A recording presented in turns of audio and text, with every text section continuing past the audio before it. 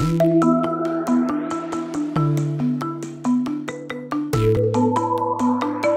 think the field of forensic DNA analysis is evolving and growing, and in fact it's incorporating aspects of data analytics. We've all heard of data analytics. We're starting to use whole genome information now to garner information about potential suspects' crime scene samples. So nowadays we can tell the sex of a person, the race of a person, and actual physical attributes of a person. Just from a crime scene sample you can figure out the hair color, the person who left the sample, eye color, race, ethnicities, even potentially geographical information about where that person grew up.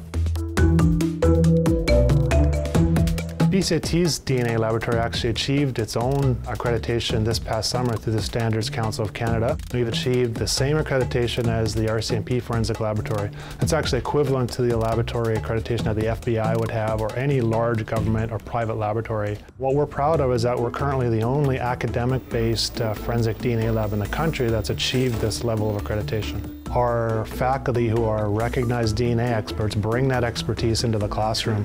They bring real-life case examples that they may have worked on last week into the classroom. It also means that we can embed students in a carefully controlled manner, but in an operational forensic DNA lab for the next generation of forensic scientists.